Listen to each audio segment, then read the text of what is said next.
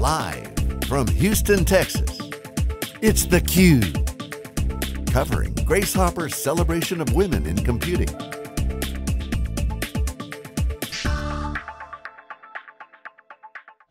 Welcome back to theCUBE's coverage of the Grace Hopper Conference here in Houston, Texas. I'm your host, Rebecca Knight. Today we have joining us Neetu Jain, a product manager at IBM, and Daniela Dorneanu, a software developer and trainer at Appway.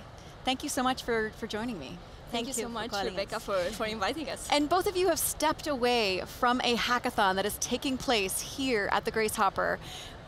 What's happening? What's going on? What are you hacking? Well, it's a lot of energy up there. You should come see it.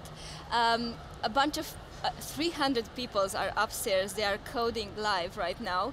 They're actually now getting to the wrap-up of their projects. They've been doing that all morning. They started very early at 8. They are all coding for open source for humanitarian purpose.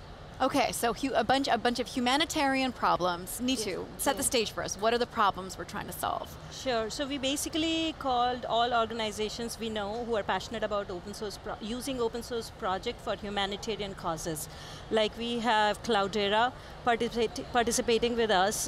They are working on a project called Thorn, which tries to identify traffic victims, human trafficked victims, using data science on chatbots. They try to analyze the chatting data on the dark web and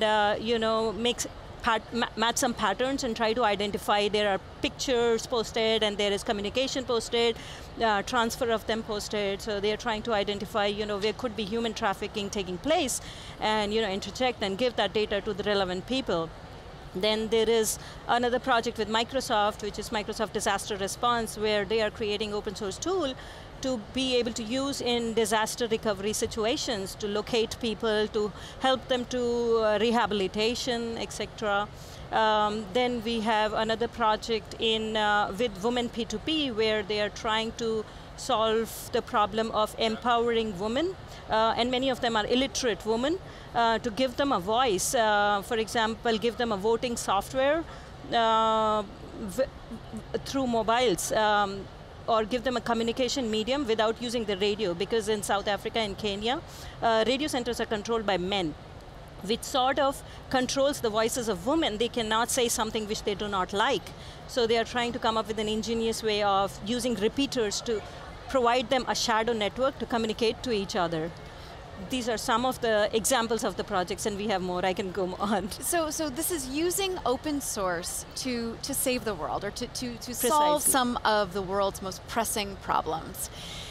Obviously, we want these things to be successful. The goal is to solve these problems. Yes, exactly. It's unlikely to happen in 3 hours.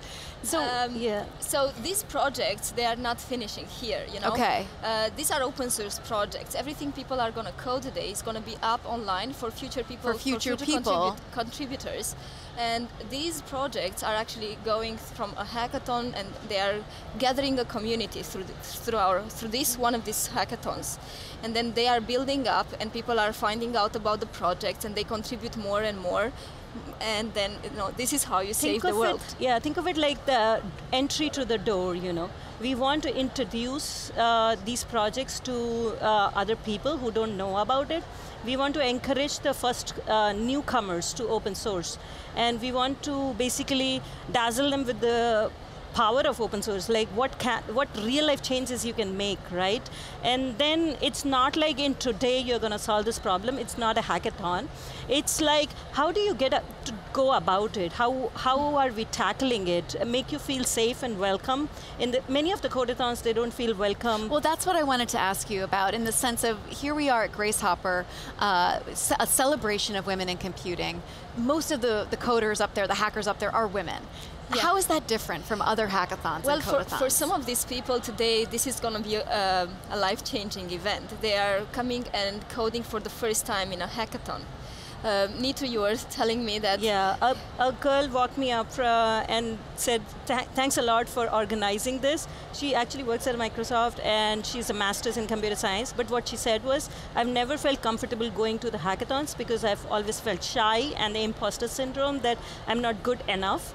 And I felt comfortable here and I'm learning so much that I'll have the confidence next time to walk into another hackathon where there are all kinds of people, not only women, but it's a good first start for her, and she feels safe and welcomed, and she knows this community, so she feels more comfortable here.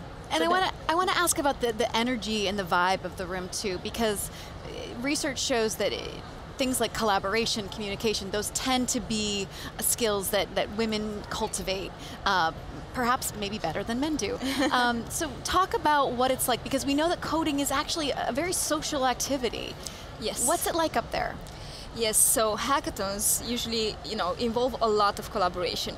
You can't achieve much in a few hours unless you talk about it. When you have a problem, you cannot allow yourself 3 hours to solve it yourself. So collaboration, it's a very important key factor in the hackathon. So, you walk up in the room and you see everyone is moving, they are going, if you have a problem, they are moving sticks around, if they need a particular software, and they feel very comfortable doing that in this environment. So this is a great start for many women that, maybe before they didn't have the courage to go and try that in a man environment, only men environment. Now they have their first experience, they will feel much more comfortable now going into all the other hackathons and feel the same the same energy, the same power, and the same power to go and ask whenever they have an issue. I want to add to the energy. So I was an Open Source Day mentor last year, and I saw this woman who's actually a professor, Michelle, and she was struggling with Git, and I helped her with Git. And this year she came up to the Open Source Hackathon, and she thanked me for teaching her Git, and she's teaching Git now in her university, and now she's teaching Git upstairs in the hackathon, with confidence. So that is the willingness to help, and... Well, I was going to ask that. Yes. I mean, for those of us who've never been to a hackathon, exactly. Is it competitive or is it not? That's why it's very collaborative, and I have been. The attitude is I've been there. I know exactly what you're going through. What you're going through is basically just you need to do it once, and you will never feel it again, And I'll help you get through that blocker. That is the vibe, Right. Maybe the competition comes afterwards, What are you going to do with what you have acquired, with the Git knowledge that you have acquired? Are you going to use it? And then next year you feel like you have a feeling of achievement. You come back, you can say, you can discuss and you give back what you've learned. And that's maybe a self-achievement competition with yourself, with sharing what you have learned. It's sort of what like GHC and ABI stand for. We're all here to basically pass it on. We have been students. We have interviewed. Students have interviewed here. They have come back to interview on these booths. And it's a metaphor for the hackathon, which you're starting these projects and then launching them into the world. Exactly. Great. Neetu, Daniela, thank you so much for joining us today. Thank you so much, Rebecca, for the invitation. This is Rebecca Knight at the Grace Hopper Conference here in Houston, Texas, live with theCUBE. We'll be back after this.